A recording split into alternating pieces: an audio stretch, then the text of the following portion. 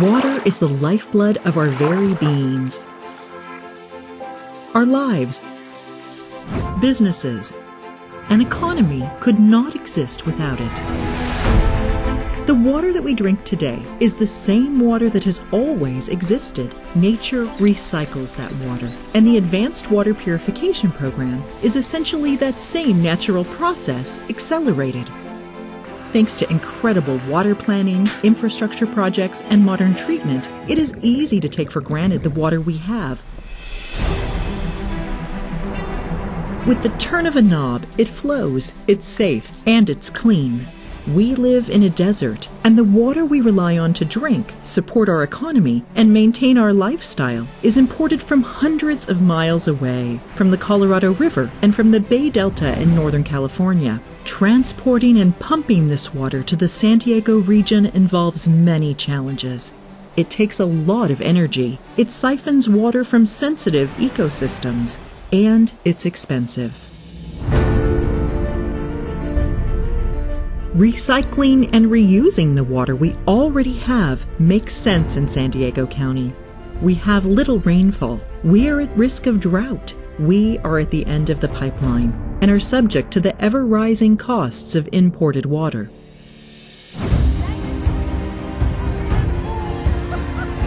Recycling water is nothing new to Padre Dam.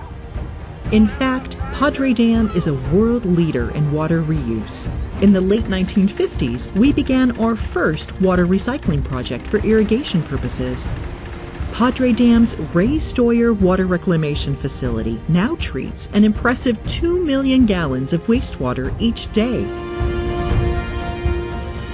And our Santee Lakes serve not only as an innovative water recycling project, but as an acclaimed award-winning recreation preserve. Building on the innovative creativity from our past, the demonstration facility was built as a natural next step to evaluate the feasibility of developing a full-scale advanced water purification program for East County. The demonstration facility is a pilot project that uses state-of-the-art technologies and 4 highly advanced water treatment steps.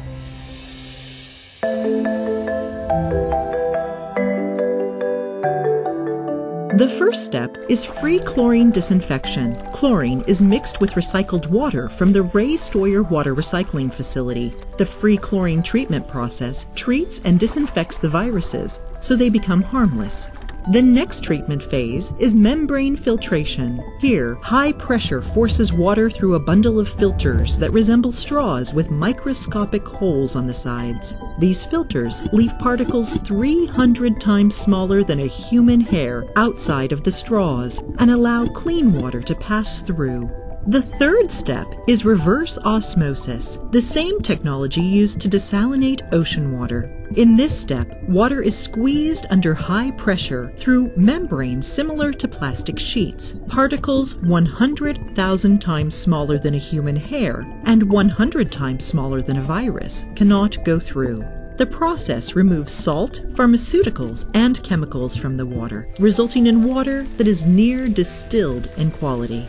The fourth and final phase is advanced oxidation. Here, ultraviolet light and hydrogen peroxide are used to break down molecules with light and destroy any remaining organic compounds. It is the same method used to sterilize surgical instruments and baby food jars.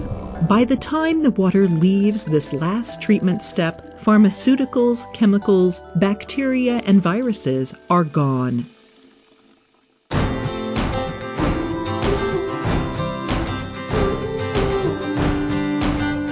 The rigorous demonstration facility testing simulates both typical and highly challenging conditions to prove that the water is safe and meets federal and state drinking water standards. Water treated at the demonstration facility is vigorously tested throughout the treatment process to ensure high-quality water standards are being met. If the project proves to be viable and moves forward on a full-scale basis, it could provide over 2 million gallons per day of advanced purified water to Padre Dam's service area. Building on the innovative creativity of the past, the Advanced Water Purification Program will use state-of-the-art monitoring technologies to ensure a safe, local, reliable, and drought-proof water supply for East County. Advanced Purified Water. It's the clear solution.